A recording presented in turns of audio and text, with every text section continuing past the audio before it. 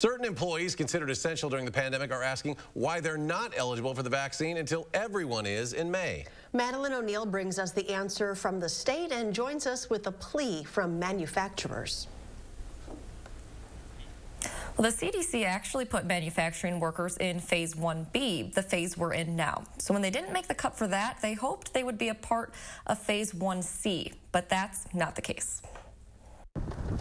At Teal Plastics in Baraboo, the workers keep essential products rolling off the line.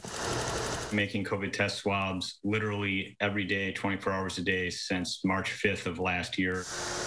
Now the vaccine rollout.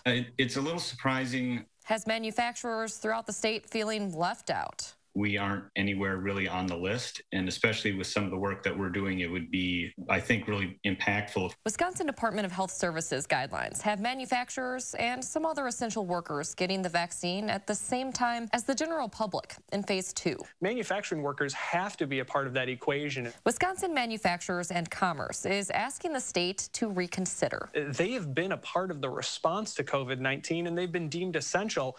But now when it comes to getting the vaccine, Governor Evers and DHS have said they're not essential, and simply they're not going to be prioritized. According to DHS, the state's about 500,000 manufacturing workers weren't included in Phase 1B because at the time, supply was too limited. Given where we're at with vaccine supply. Now with a lot more doses, 1C will include an estimated 2 million people with high-risk conditions, but not specific jobs. Continuing to create eligibility by occupational group is confusing to everyone.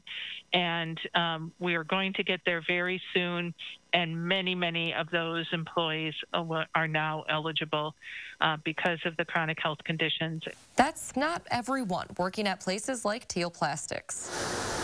We're taking the best precautions we can. Where they're still waiting in line. It's just not the same level of safety as being able to get everyone vaccinated would be.